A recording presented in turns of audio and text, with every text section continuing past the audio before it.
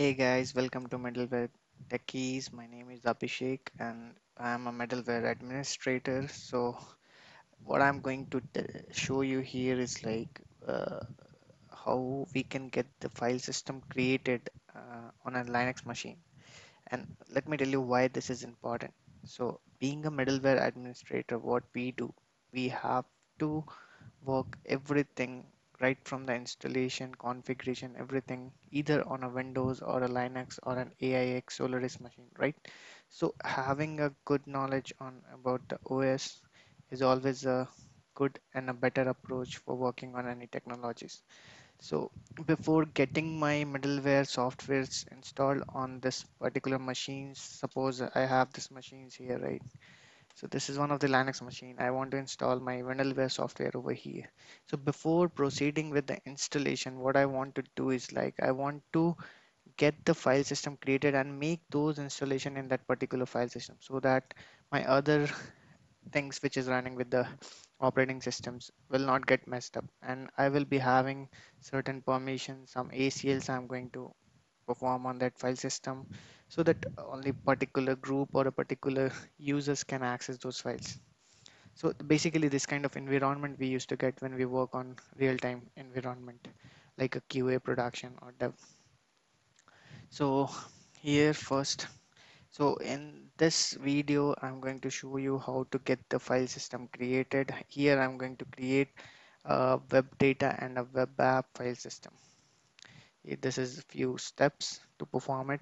Before going for a practical, I would like to explain you how and what the things that we have to do, what these utilities means.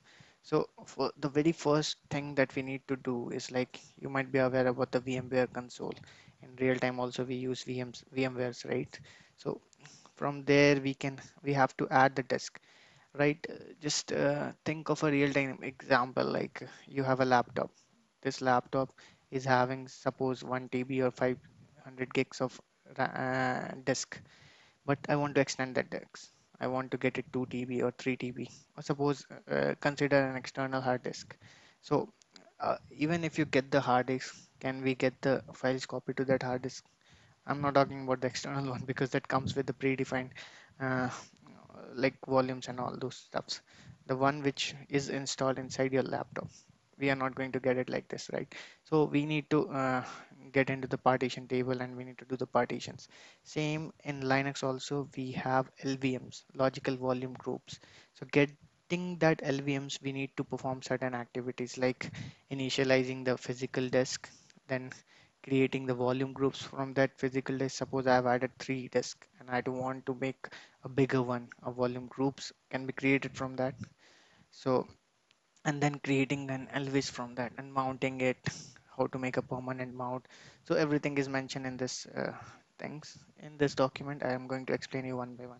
So adding a disk from the VMware console. So we have added the disk, but how we can verify whether it's being added or not? So there's a simple command in Linux that is lsblk. So when I run this lsblk, it will show me all the disk that is being added to this server.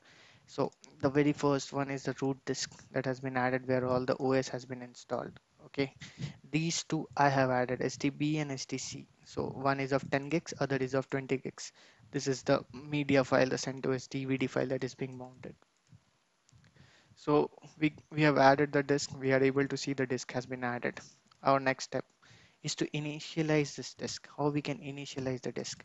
The utility that we use for initializing the disk is physical volume PV create.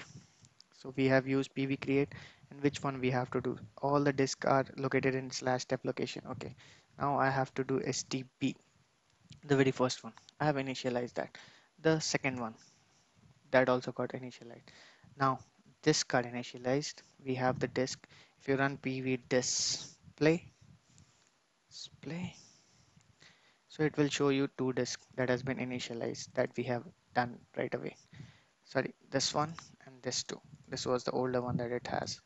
Now the disk has been initialized. Now we have to create the volume group. So VG create is a utility. Now I'm going to do is first give the name of the VGs that I'm going to create. Like I'm going to give VG01. Okay. So VG01, and I'm going to use dev SDB. My VG is created. Now I'm going to use VG02, and that will be from SDC created. VGs are created now. Now you can run VG display command, and you'll be able to see two VGs, that is VG02 and VG01, and all those how much size it has been taken, those details you can see here, UUID and everything. Now VGs are created. Now I have to create the LVs from these VGs. So LV create is the utility. Now LV create hyphen n, the name. So LV01 I'm going to give. Okay. Now hyphen capital L will define the size that I'm going to give. So I'm going to give 9.5 gigs to it. Okay. Now which one? I have to use dev slash VZ01. So this VG I'm going to use. It will say yes, I have formatted. Okay. Now I have to create another one, logic volume 2, which will be of 19.5 gigs, and it will have VG2. It has to take yes. So my logical volume created LV display. If you run, it will show you two logical volumes now. One is LV02 and another one is LV01. Now my logical volume is completed. But if you run df-ht, are you able to see that web data web app file system? No, right? So before that, there are two steps left. Like first, we need to make the file systems. In Linux, we have many file systems like ext1, ext2, ext3, ext4, xfs, and few others are there. So in this video, I'm going to show the ext4 file system creation. mkfs make file system dot ext4 slash dev vg vg01 lv01.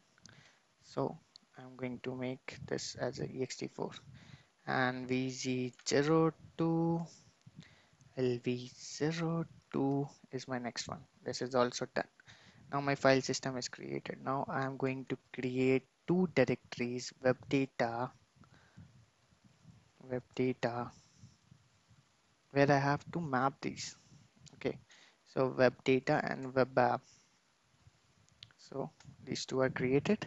Now see, the time you see till now, if I'll show you, there is no file system shown. Okay, the time I will run mount hyphen a, and you will see this web data and web app file should be coming. Oh, no, it will not come. And the reason why it will not come, because this mount hyphen a command will take from this fs tab file, which we have not, this one vi slash etc fs tab. So it will check the entries from this file, and based on that it will mount. So since we have not added here anything, so that's why it is not taking. I just want to see if I'll do web data, will it mount? No. So it is saying I cannot find it in the fs tab, so I cannot mount. So better if we do, let's just get into the fs tab file and make these entries and see if that works out. I'll just get into this file, I'll enter. Okay, I'll copy this complete line and I'll paste it. Okay, I'll paste one more. Y2, sorry. I'll come here, YYPP two times. Okay, now I have to give my location. So dev is, no, VG01 LV01. If you want to double check, we can check that as well. VG02 LV02. Okay, and this one I have to map it to slash web data. This one I want to map it to slash web app. Okay, don't want to change this. I'm going to make an ext4 file system. So ext4 is the one, ext4, and this default, but change this values as 1 and 2. 1, 2, 2, 1. Sorry. Now just save this file and now run the command mount -a. So since we have the entries in the fs tab, it has to take that. And now if we run, it is showing our file system created. Thanks for watching my videos, guys. Hope you like and enjoy it. Please do like and subscribe my channel, Middleware Techie. Thank you. Have a nice day.